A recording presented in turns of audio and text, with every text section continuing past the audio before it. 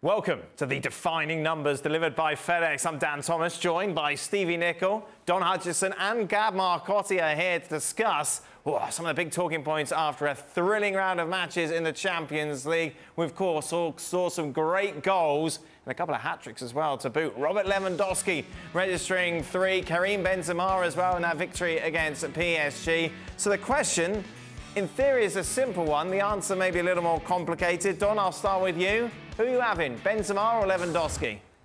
Oh, what a question that is. What a question. I am going to go with Lewandowski.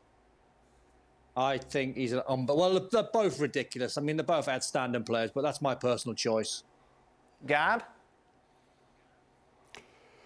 Look, they're right up there. I think maybe Lewandowski, in terms of technical ability, may be somewhat ahead of Karim Benzema.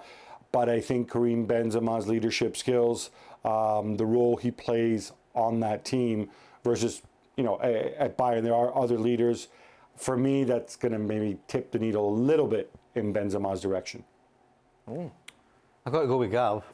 Really? I think Lewandowski's the better goal scorer, but for overall influence in the side, I think I'm going to go with Gab and go with Benzema. Yeah, Lewandowski, yes, puts the ball in the back of the net, but when things are not going well for Bayern, he's not really the guy that everybody goes to and looks for the strength. Whereas Real Madrid, on the other hand, when things are not going well, they're always looking to look to Benzema for the strength. So I'm going to go with Benzema. Benzema's hat-trick, of course, saw Lionel Messi knocked out of the Champions League, and then Cristiano Ronaldo joined him as well after Manchester United lost against Atletico Madrid. End of an era, Don? Yeah, and it's quite sad, isn't it? I mean, no one wants to see the best two players that have graced the game for a long time be in decline, but they are. Father Time catches up to everyone. When you look back and 20-odd years' time, when you're talking about the best players in the world and people are mentioning people like Maradona and Pele and Cruyff, these two guys have to come into the conversation for sure. It's the longevity, the fact they've been able to do it season in, season out, Gab, isn't it, that has been so impressive, but now both of them seem to have just run out of steam at the same time.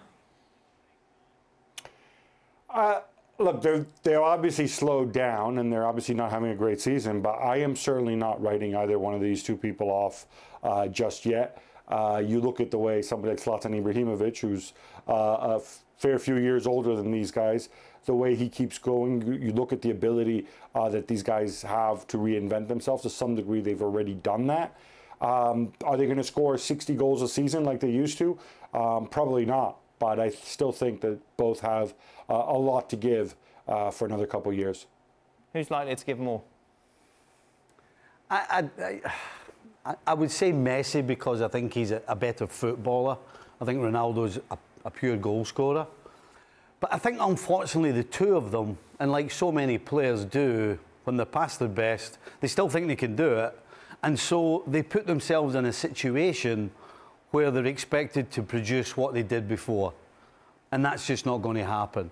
And so it kind of looks a little bit worse. Ibra's everybody's favourite guy right now because, yes, he's past his best, but he's actually giving back. Right. Because he's helping all these young guys at AC Milan. He did it when he went to MLS. He lifted the league and he helped all the other players around. So, we're not looking at Ibrahimovic over the last 3 or 4 years of pushing teams to win the Champions League. We're still expecting that from Ronaldo and Messi, which is wrong. But unfortunately, they and their agents have put themselves in that position. So that's the kind of sad bit for me. A couple of former Liverpool players to address our final question. Who should start for Liverpool, in your opinion, alongside Salah and Mane? Should it be Jota, Firmino or Diaz, Don? Do you know, I'm a Firmino fan, and I'm probably going to be in the minority here. I just think as a midfield player, and you want a centre-forward that's reliable, who gets hold of the ball, his numbers are not going to be the same, I don't think, as Jota and Diaz and people like Sadio Mane and Mo Salah, but I think he's reliable, he's dependable. I would go for Firmino, but I understand that I'm probably in the minority saying that. Stevie? Well, Donald, you're not in the minority at all. I would go with Firmino as well. I think that I think that 3 is a proven 3. I think Firmino, you know, the other 2 guys are expected to score goals. That's, in my opinion, not the main job of Firmino. Firmino is the guy who's supposed to link back, middle and front. He's the guy who's supposed to link with those 2 wide of him to create chances, mostly from them. He's expected to pitch in now and again with the odd goal, which he does. But I think absolutely the front 3 with Firmino right in the middle is the best right now. Do you concur, Gab? I think if he's fully fit and at his best, it's Firmino. I think it also probably depends on the opponent as well. I'll tell you what, I'm very excited by what Luis Diaz brings, and you know, the prospect of having Salah and Mane play more through the middle. Gentlemen, as always, thank you very much. That's the defining numbers delivered by FedEx. Well, thank you very much for watching ESPN on YouTube. For more sports highlights and analysis, be sure to download the ESPN app. And for live streaming, premium content, and let's not forget as well, ESPN FC 7 days a week. Subscribe to ESPN Plus.